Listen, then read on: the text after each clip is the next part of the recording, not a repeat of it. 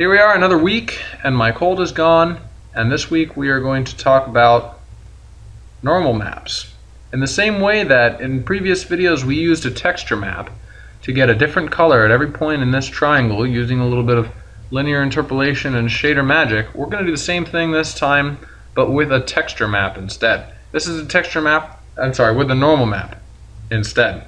This is a normal map on the left, and what's going to happen is this normal map will be applied to this triangle, and each texel in this normal map will represent a normal that we can use to get really detailed lighting, because the lighting, as we discussed in the previous video, depends on the normals.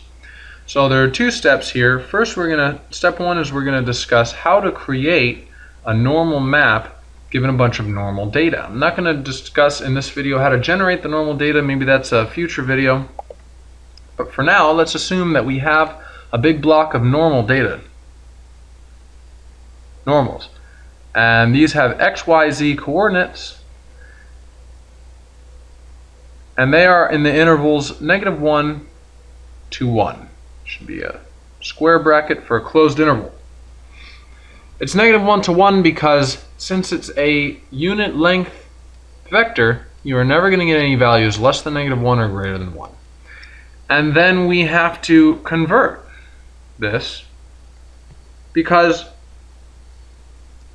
we have to store them in a texture, and textures are, here's a texture. Textures take red, green, and blue as their data format. And red, you cannot have a negative red, green, blue value. So you have to convert from this interval to that interval. But it's really simple to do. We use, for example, a remap function like we discussed. Or you could just do a little bit of multiplication and division. It's a little simpler. We have options. So then we have our data sitting in a texture stored on the hard drive. It's loaded into the game, it's passed into the GPU, and then when we are in a shader, we have to then take it back. When we get it back, we get it in this 0 to 1 interval, and we have to convert it back into its original interval, -1 to 1. So we just reverse the process that we did. We do another remap. We take it from 0, 1 to -1, 1. So that's step one. Step two is that this normal map, all of the data is in a weird coordinate system. It's in the coordinate system of the surface of the triangle. But if your model is comprised of 1,000 triangles, that means 1,000 different coordinate systems. So for each triangle, we are going to create a matrix that will convert. I keep saying matrices. Matrix. I mean, we use matrices so much in game development. You can never learn enough about matrices here. We're going to take a matrix to convert this normal data from being in the surface of the triangle coordinate system to the local coordinate system of the object, whatever object it is that we're rendering. Okay, so to do that, let's remember that in our game we have some dimensions here. We have x, and z is actually the up dimension, and then y goes like this. That goes into your monitor. But with normal map, it's different. We still have x like this, but now y, see, y goes upward like this, and x goes to the right, and z is now coming up out of your monitor. So you'll notice that y and z are switched. Y and z are switched. So we need to make a matrix that will switch the y and z dimensions for us, which is a really easy matrix to make. If this matrix doesn't make immediate sense to you, I recommend going and reviewing some of the matrix videos. All we did was we switched the y and z columns. Here's the x, y, and z columns. Normally, for an identity matrix, it would be 1, 1, and 1. Since we switched y and z, now the 1 is here and the 1 is there. And that will, if this is our normal vector right here, this is our unit length normal vector, we throw it through this matrix, and then bam, it's going to be in the correct coordinate space for us. So I'm going to call this T, the transform matrix, to get us into the local object space. And then, like we discussed in the previous video, we need G, the matrix, to get us into the global object space. We multiply those by n, our normal, and then we do that dot product with the vector that goes to the light. And from here we're going on to stuff we've done in previous videos, so let's hop on over to the, oh, one more thing to mention, some terminology. When we're dealing with normals and normal maps, these x and y vectors actually have names. This one is the tangent vector, and this one is the bitangent vector.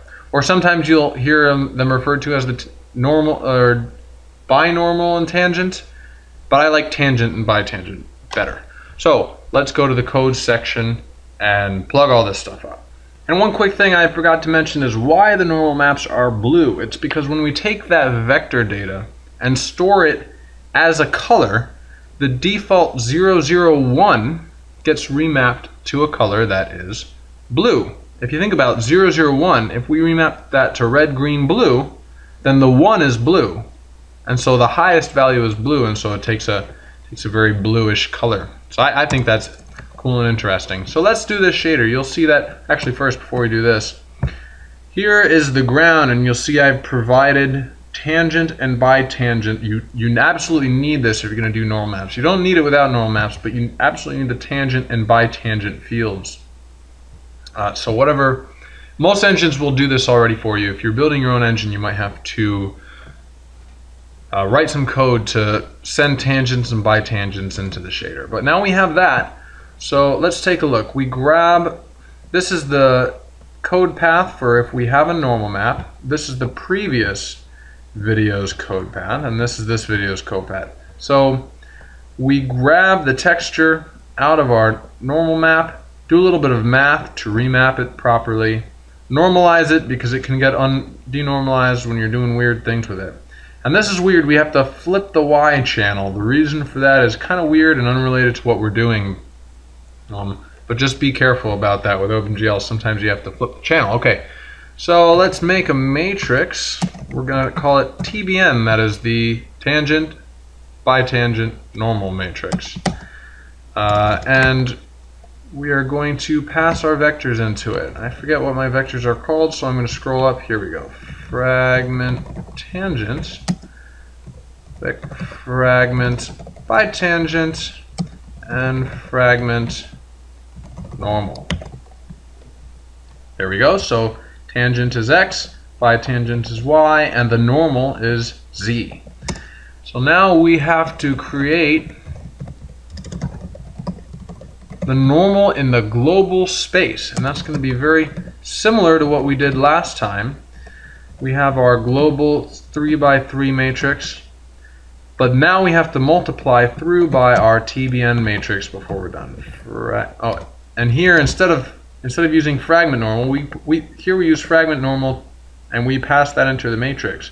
But now fragment normal, we build another matrix, and we pass the normal that we got from the texture instead, because this is the one that has all the detail in it, and we want all that detail. So I think that should be it. Let's run it and see what we get here.